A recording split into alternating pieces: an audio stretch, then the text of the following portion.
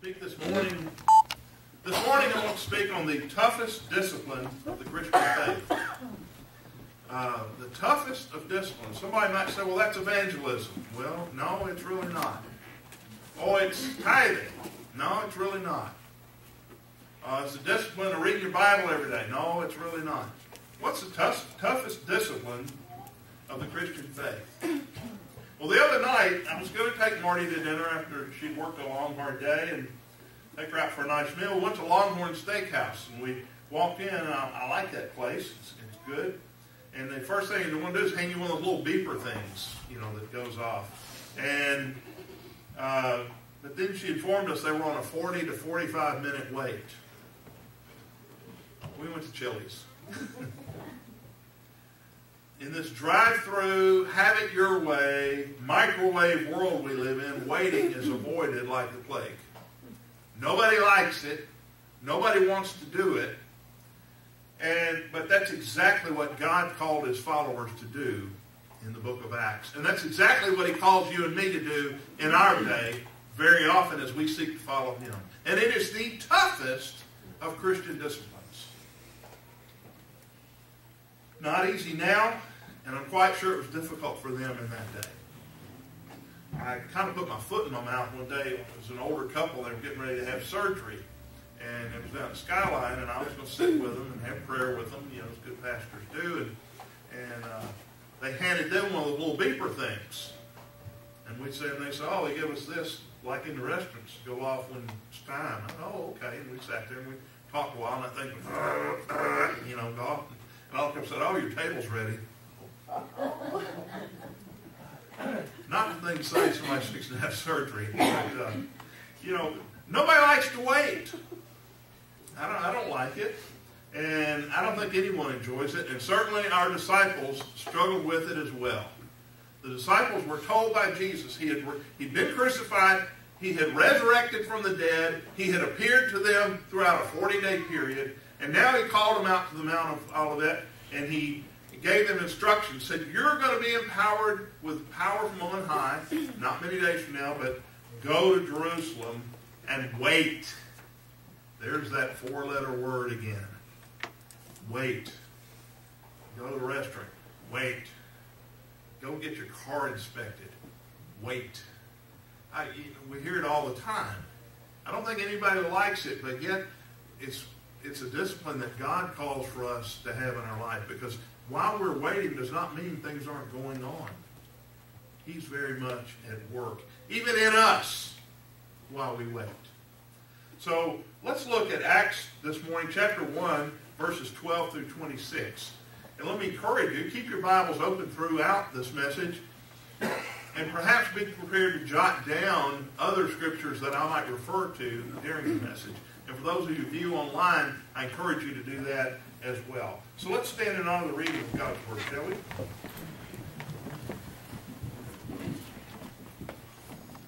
This was after Jesus had instructed them. It said in verse 12, then they returned to Jerusalem from the Mount Olivet, which is near Jerusalem, a Sabbath day's journey.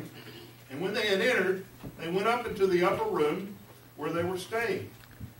Peter, James, John, Andrew, Philip, Thomas, Bartholomew, and Matthew, James the son of Alphaeus, Simon the Zealot, and Judas the son of James.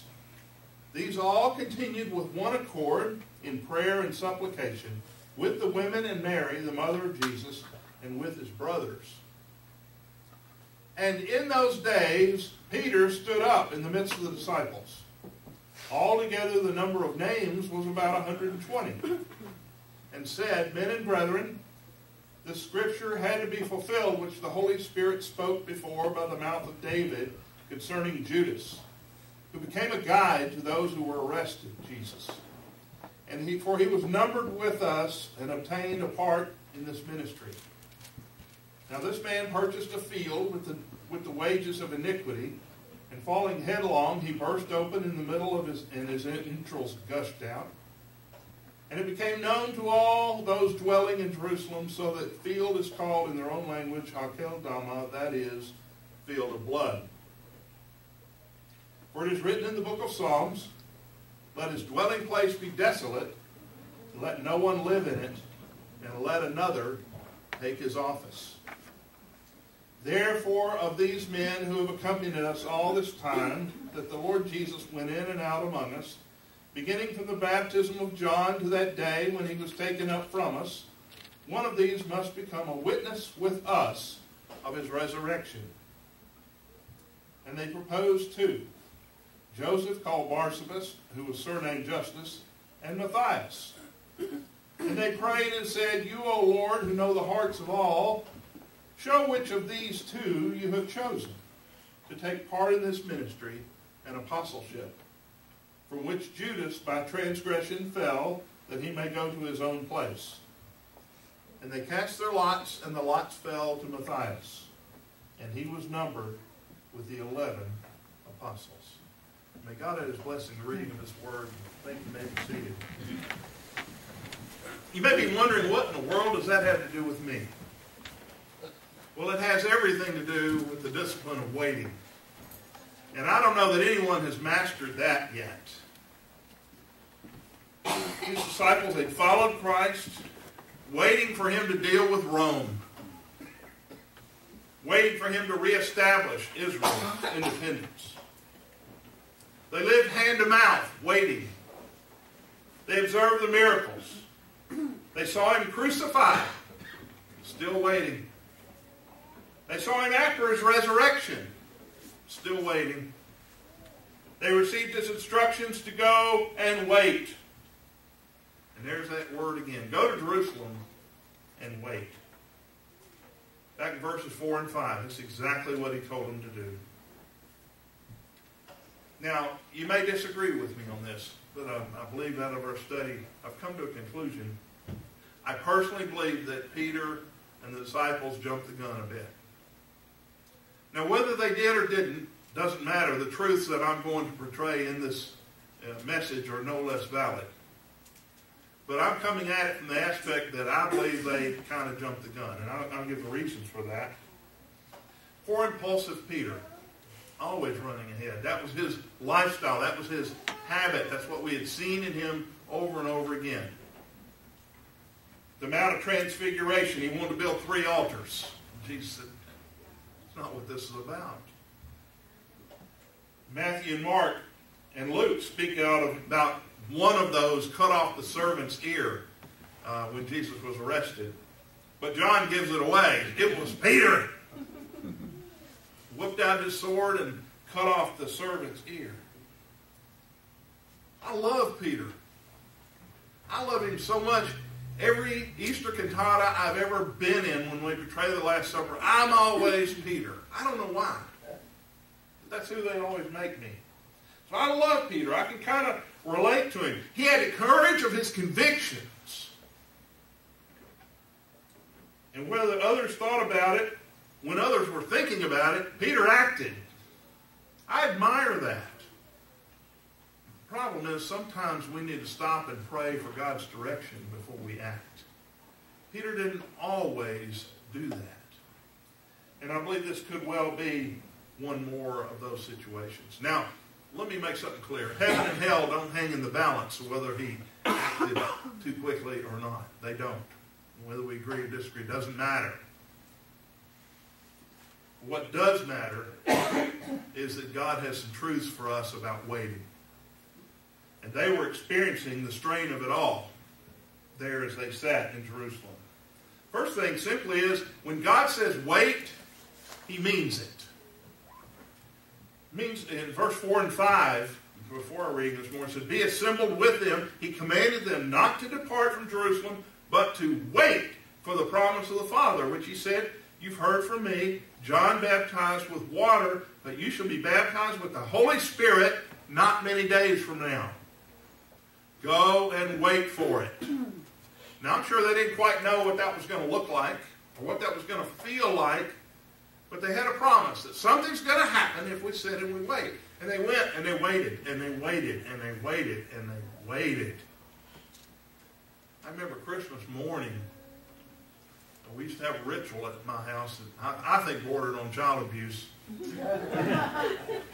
We were not allowed to go into the Christmas tree and see what all we'd gotten until Mom and Dad were up And then after they were up, we had to wait for Mom to get out the 8mm movie camera, wind it up, open a box, get out the light bar, unfold it, assemble it, hook it to the camera, plug it in. I was about to die. I can remember literally pounding the floor. I was so excited waiting to come in. But I had to wait for her. And then what happens when you open the door, you're blinded by these lights. You can't see anything. But that's the way it was back in the 50s. Waiting has never come easy, but I tell you one thing, when Mama said wait, she meant it, and I knew it. And as hard as it was, I had to do it. The word wait actually comes from two terms in the Greek. It means on account of or in reference to, and then to tarry. And you combine those two words. In other words, tarry because of. When he said wait, God said it, he meant it.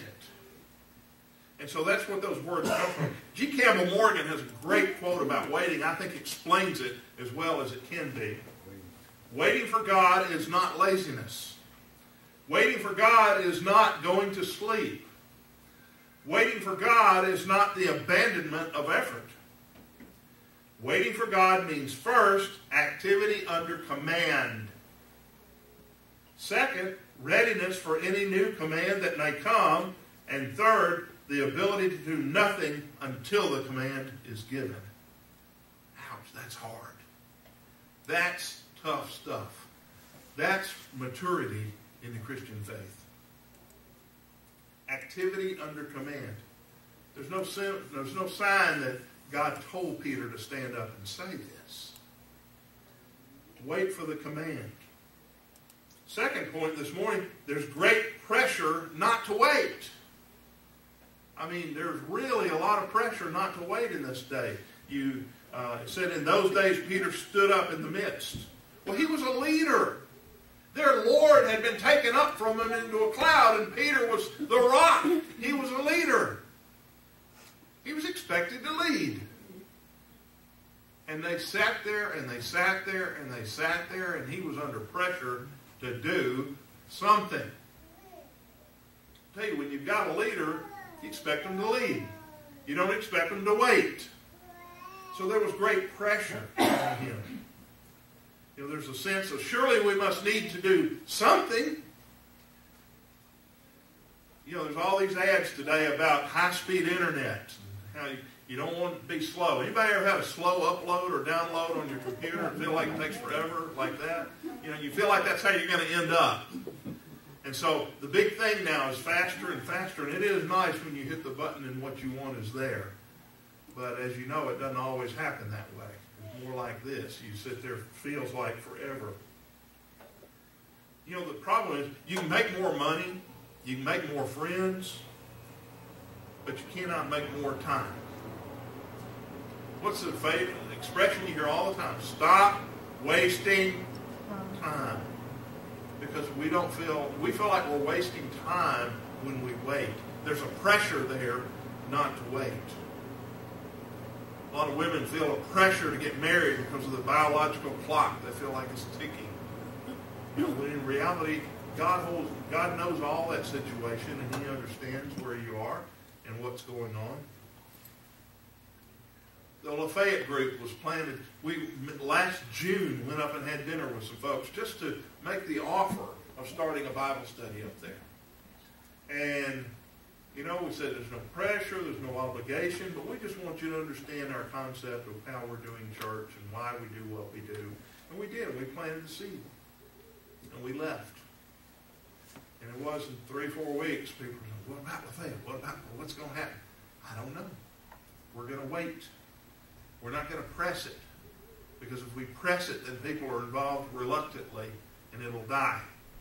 We're going to wait for God to give the burden to someone up there, and we'll walk through the open door when and if God opens the door. And we waited, and we waited, and we waited. And in November, somebody said, did y'all ever do anything with that? Someone up there, and I said, well, no, we're waiting to hear from y'all. Well, I want to do it. Great. Let's talk to a couple of others. See if they're willing. Yeah, there's several of us willing. Great. So we looked at the calendar and Acts was starting. That was going to be the perfect time. So you see, it was hard to wait, but waiting was the right thing to do. And it's that way with kingdom work. There's an urgency, because especially we see the slippery slope and the decline in society and the breakdown of the family and all those things. We feel an urgency, and we should, an urgency to serve. But I'll tell you what, when it comes to specific acts of ministry, starting new things, wait for the command of the Lord. Third truth this morning, waiting requires a teachable spirit and a leadable heart. We live in a day when a lot of people like to think they know everything. Guess what? I don't know everything. A teachable spirit and a leadable heart. Are we willing to be led? Do we think there are people who think they know better than God what ought to happen? You know, He's got the benefit of the bigger picture. We need to trust Him with that. The Word says in verse 24, they prayed and said, you, O Lord, know the hearts of all. Show which of these two you've chosen. Now, in this selection of Matthias, that's the only reference to prayer. Well, guess what? Peter had already said they ought to do it. They had already nominated and had it narrowed down to two, and their prayer was, Lord, tell us which one of these two you've chosen. How about, Lord, is it your time for us to do this? You see, you don't see that anywhere. Instead, they took out the dice, 7-11, Matthias. And sometimes we like to press the hand of God in that way. And whether they were right or wrong, I believe that there's a real tendency to want to decide how things ought to work. We've got to have teachable hearts. Looking to His Word, recognizing that we don't know it all, recognizing that He may have an insight for us, recognizing that someone we just soon not get an insight from may give us one. Let it take heart. Let it take root. Allow the Lord to lead. Samuel Morse, invented Morse code, was once asked if he ever encountered situations where he didn't know what to do. He said, more than once, whenever I could not see my way clearly, I knelt down and prayed to God for light and understanding.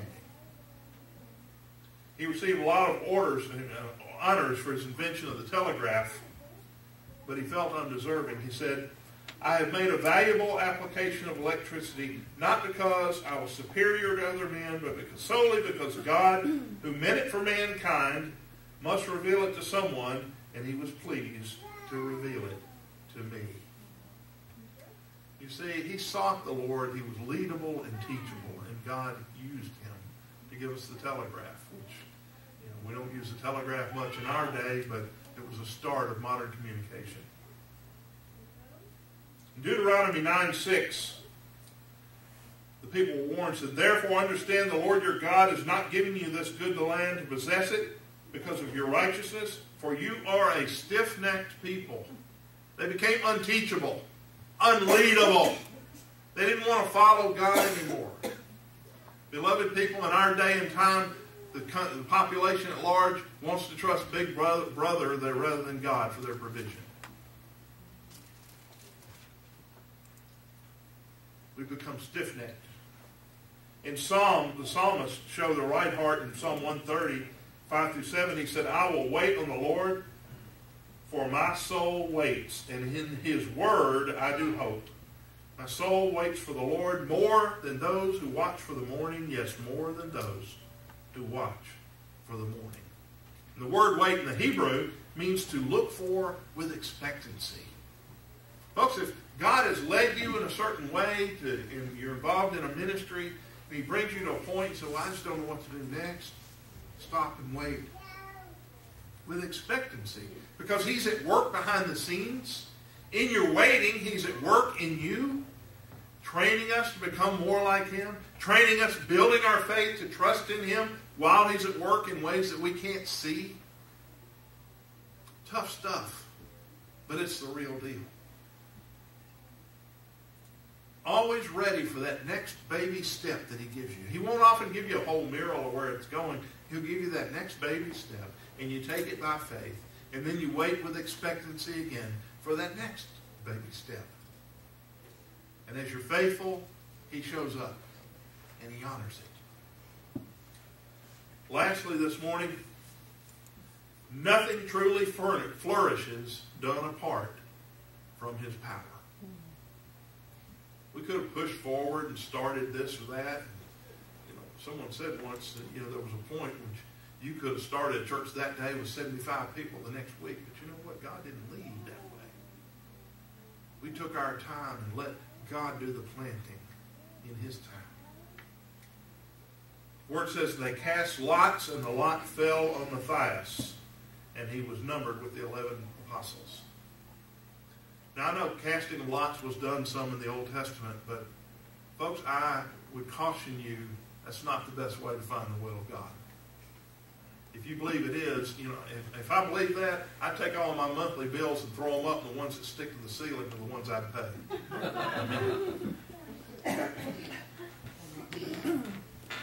We have a better relationship with God than that. He can speak to our heart. He can impress us, speak to us through his word and through circumstance, and impress our hearts in a way that we know what to do. In Psalm 59:9, the psalmist said, I will wait for you, O you, his strength, for God is my defense. In Isaiah 8:17, he said, I will wait on the Lord who hides his face from the house of Jacob, and I will hope in him. If God's silent right now, you determine to cling to him and not let go. For he is still at work, and he will speak, and he will make his way clear. And he may not do it in the time we think he will, and he may not do it in the way we think he should, but he will speak, and it will come clear. In Micah 7:7 said, therefore I will look to the Lord, I will wait for the God of my salvation. My God will hear me. You make sure you're open to hearing him also. So, simply three things that we need. A heart of obedience, a listening ear, and a patient soul. Anybody got all three of those mastered? That's why you need the sermon. That's why I need this sermon. This all applies to us. And this verse applies to us also, as Isaiah spoke. Those who wait on the Lord shall renew their strength. They shall mount up with wings like eagles. They shall run and not be weary. They shall walk and not faint. These are trying times. They're perilous times. They're a little bit frightening times for those who have lived in this great bubble of freedom known as America, where some things are under a threat now. Folks, I wish I could tell you we're going to see it get better. I don't believe that. I think we need to condition ourselves to the reality that we can live in victory regardless of circumstances. Wait on the Lord. He'll renew our strength. We will mount up with wings as eagles. We will have kingdom impact through his strength and power and to his glory. We'll run this race and we won't be weary. We'll walk this race and we won't faint. Isn't that a great promise? Do you know him this morning? Have you come to a place in life where you've given Christ your heart? I truly hope so. If so, this message will be encouragement to you. It's more a message for believers. If you've not professed Christ as your Savior, then let this be the day. Because he loves you, and he's got a plan for your life right where you are. Let's pray. Father, we come before you.